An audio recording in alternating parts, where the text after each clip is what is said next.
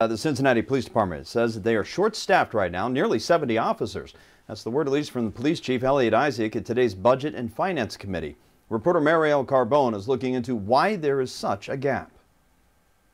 Well, the main problem here is that the city is not hiring as many officers as the number of officers retiring. And really, to make any headway here, the number of new hires needs to be much greater than the number of retirees. 990 police officers are out on the streets in Cincinnati, a number that is falling short. With a complement of 1,059. We're about 69, 70 officers short. And the gap could get worse. The department estimates 52 officers will retire by March of 2022, but many more are eligible to leave. Of that 990 that are current, 183 of those officers have 25 years of service or more and are at least 48 years of age, meaning that they could retire at any moment. A new recruit class of 50 officers will graduate in March, which is not enough to fill the number retiring, let alone the existing gap of 69 officers.